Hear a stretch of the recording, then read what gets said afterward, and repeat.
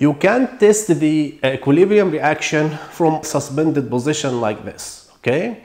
If we shift the child like this, he will abduct his upper and lower extremity, okay, to this side, and adduct his lower and upper extremity of the opposite side, imposing also righting reactions, okay?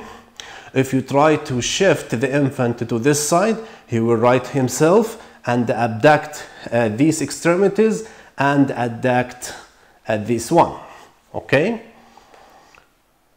Trying to shift his mass to the left side.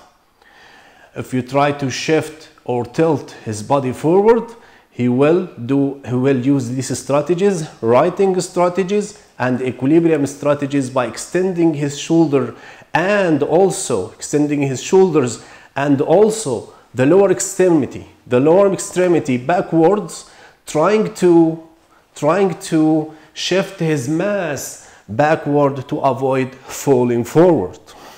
And if you tilt the infant backward, he will try to right himself forward and flex his upper extremities, also his lower extremities, trying to shift his mass forward. Both these reactions are righting and equilibriums. We can't separate both of these reactions away from each other.